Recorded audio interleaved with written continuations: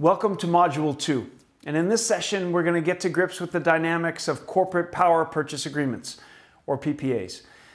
You know, this is actually still a fairly novel topic. Back in history, you wouldn't know how to do a PPA unless you worked in the power industry, because they were contracts that governed relationships between power generators and electric utilities. But here suddenly corporate buyers have stepped into the scene, and it's that audience that we're really going to be working towards. You know, we can see PPAs as nothing more than a supply agreement for any other kind of commodity that would be used by the company. But this one's long in duration, it deals with a fairly novel commodity, and it has to do with how we see risk. Risk over a long term of entering into a contractual obligation to purchase electricity from a named asset.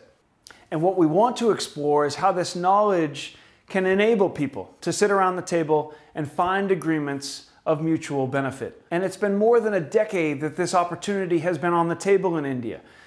Open access has enabled a number of ways in which people can think about entering into these transactions, but that opportunity hasn't been realized.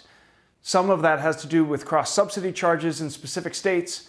Part of it has to do with any nascent market in which buyers and sellers are trying to find ways to make agreements that are mutually supportive. And in this module, we're going to dig into those details.